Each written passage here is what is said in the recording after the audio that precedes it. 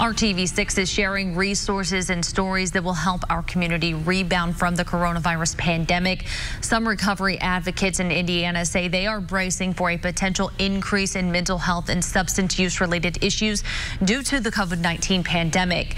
They're looking at what some communities in the state are already doing to help people and connect them to resources. In Westfield, a quick response team meets with patients after an overdose to help guide them to recovery. The team includes a paramedic, police officer, and recovery coach.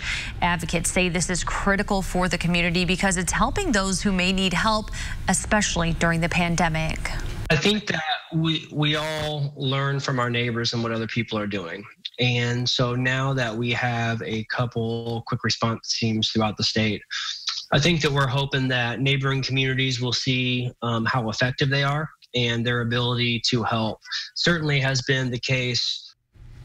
We do have more information right now on the quick response teams and resources available to you in this story on the RTV6 app and the IndyChannel.com.